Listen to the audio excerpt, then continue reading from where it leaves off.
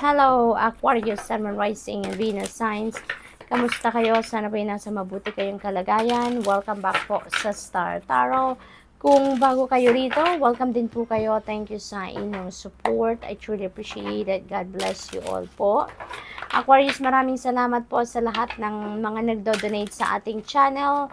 Sa mga nagsisend po ng super thanks, maraming salamat. I truly appreciate them.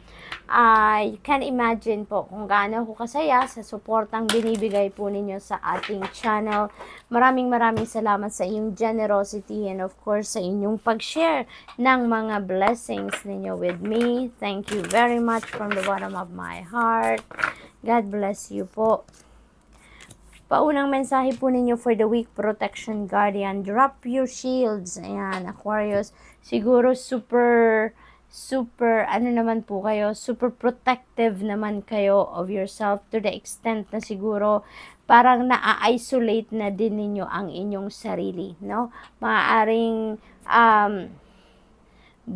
yung parang over naman siguro yung yung pag-protect ninyo ng inyong energy, no? Kaya siguro hindi na kayo nakikipag-mingle sa ibang tao, or bawas na talaga yung ganun yun. Maybe you're very choosy na of the people that you're going to talk to, that you are dealing with, yung mga ganun ba. So, maaaring nalilimitahan din dito yung mga opportunities na dumadating din sa inyo because you are also limiting yourself too much din po siguro sa pakikipag-usap sa ibang tao or yung pag-networking din ninyo, you know, yung yung expansion din ng inyong network siguro dito, yun din ang nako-compromise dito. Kaya inibitahan kayo dito na drop your shields now, buksan din ninyo ang inyong sarili para sa iba't ibang klaseng opportunities, including opportunities to meet new people. So what else po? We have air guardian, shift your perception. Ayan, so maybe related dito, no? Na kailangan ninyo na baguhin din ng konti, mag-adjust din kayo sa inyong pananaw in regards to this protection, no? Sa sarili ninyo. So, what else? We have wise one, grow within your current situation. Ayan. So, parang learn as you go din ito. Kung ano yung kasi lahat naman ng pangyayari sa buhay natin, 'di ba? Meron at merong natututunan tayo diyan. Meron at merong wisdom na napupulot tayo, meron tayong learnings, no, na napipick up sa bawat sitwasyon sa buhay natin. Kaya ngayon, kung ano man ang inyong sitwasyon, grow within that, no? Learn and pick up the lessons, pick up the wisdom, no, nahatid na kung ano man ang inyong sitwasyong pinagdadaanan sa ngayon because you can use that, no, as you head towards your future journeys in life. We have 4 of Wands. Ayan, celebratory energy ito, Aquarius. Kaya maaaring merong mga celebration dito, tagumpay, achievements, accomplishments siguro kayo na makakamit sa ngayon at yun ang isa-celebrate ninyo. No? You're going to celebrate that siguro with your family and friends sa ngayon. Posible din na meron ditong mga travel involved for some of you. Maaaring manggagaling pa kayo sa abroad, manggagaling pa kayo kung saan parte ng Pilipinas, and you're going to travel para makarating kayo kung nasaan man ang celebration na ito. Or reunion ng pamilya or magkakaibigan. Posible din na merong kasalan dito for some of you, kaya mag-i-enjoy ang lahat. The full energy, yan. This is a new adventure, this is new beginning, this is you taking risk dito, Aquarius. Maring you're going to start something dito na this is definitely a new territory para sa inyo. Kaya parang lalabas kayo sa inyong comfort zone. Kung ano man ang gagawin niyo dito, this is totally a different avenue siguro na susubukan niyo. So good luck po. That could be anything. Trabaho, karera, negosyo, siguro relationship, no? That could be anything. The world energy, napakaganda rin ng energy nito kasi there is ending and beginning dito, Aquarius. When there is ending, there's going to be a beginning somewhere, no? Kaya dito ngayon parang merong magtatapos, meron kayong maa-accomplish talaga, maa-achieve, meron kayong matatapos na proyekto, meron kayong matatapos na pag-aaral, or whatever it is, no?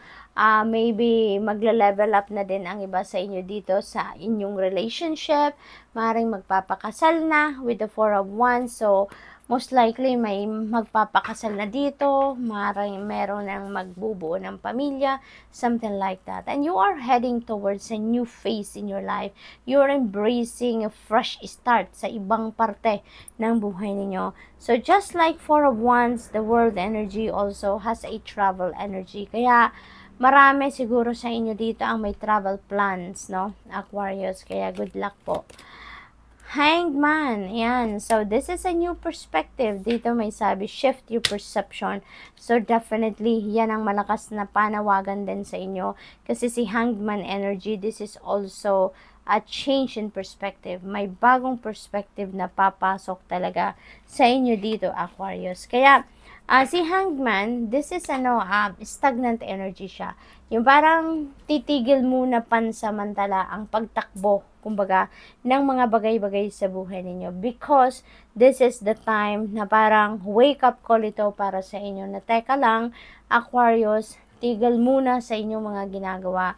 This is the time for you to re-evaluate what is happening sa buhay ninyo, what you have done, what are you focusing on, because meron kailangan siguro kayong ma-realize dito, meron kayong kailangang pagnilay-nilayan, and there will be a rise, no, of a new perception. Meron mga bagong ideas, meron mga bagong plans, siguro dito na babubuo, no, sa isip ninyo, at maaring yon ang kailangan na pagbigyan ninyo ng atensyon at oras sa ngayon.